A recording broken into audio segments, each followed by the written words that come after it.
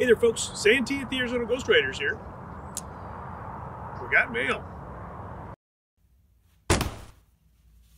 Santee, how did they write in the Old West? OWO operator. How they wrote, huh? We can do that. Last weekend, the Ghostriders performed at an event in the historic town of Florence, Arizona. Mad Mac was there and apparently picked up a new hobby.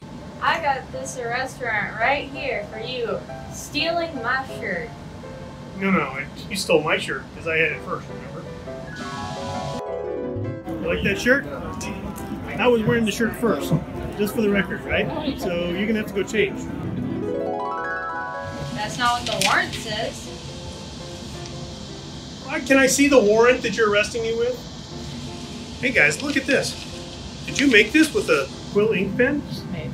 That's from Sarsaparilla Joe and Mad Mac there. That's pretty cool. But you're still under arrest.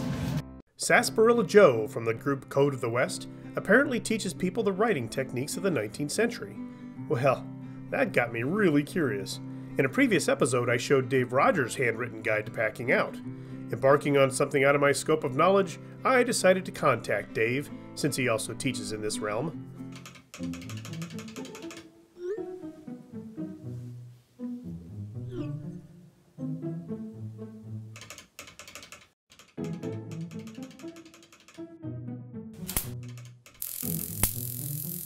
My telegraph was down.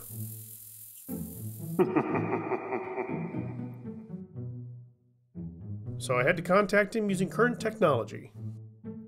Hey Siri, call Dave Rogers. Calling Jake from State Farm. No, not Jake from State. I'm home. What are you wearing? Khakis. Well, anyway, Dave told me that the first inks used were carbon inks, soot or charcoal suspended in glue or varnish. They obtained the term India ink due to the trade economy between England and India. By the 19th century, they added Prussian blue for darkening the ink, and this mess was sold in sealed bottles to be used with a pen. You could also make it at home. There was that cool glass inkwell that you would see on a desk in an office, and for those traveling there was a more portable one with a rubber seal. For the people all said, sit down, you're rocking the boat. Pens of the era had the same basic concept of the previous centuries. Dip a tubular implement narrowed at the tip into ink where it would collect in the tube, which would act as a reservoir. These pens could be the standard feather quill or a steel nib attached to a shaft made of wood or exotic materials. Just like today, it depended on what you could afford. You could buy the quills in bundles and with a pocket knife shape the writing tip as broad or narrow as you wanted. Incidentally, this is where we get the pen knife. Pencils were around too. Early on they were produced in plain wood.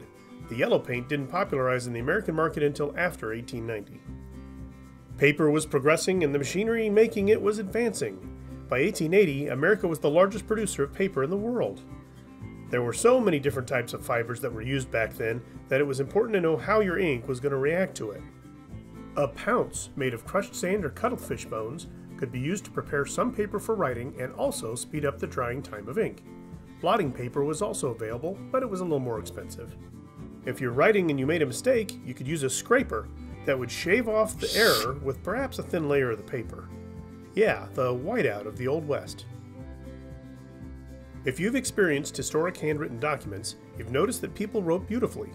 It's like art, and certainly puts my penmanship to shame. Methods like Palmer, Spencerian, and copperplate were seen and taught on the frontier. I realize we're in an era where writing is frequently shadowed by the amazing technologies available to us.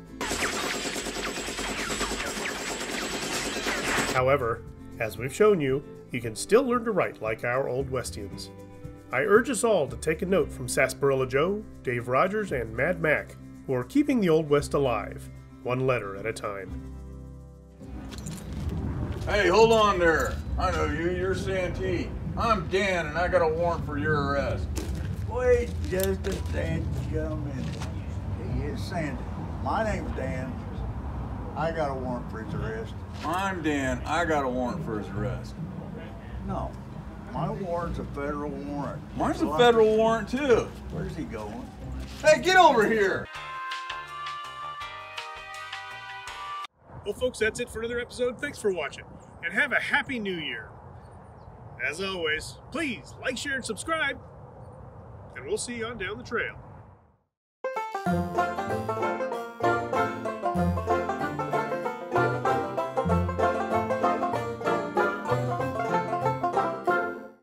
Yeah! I'm sorry, come again?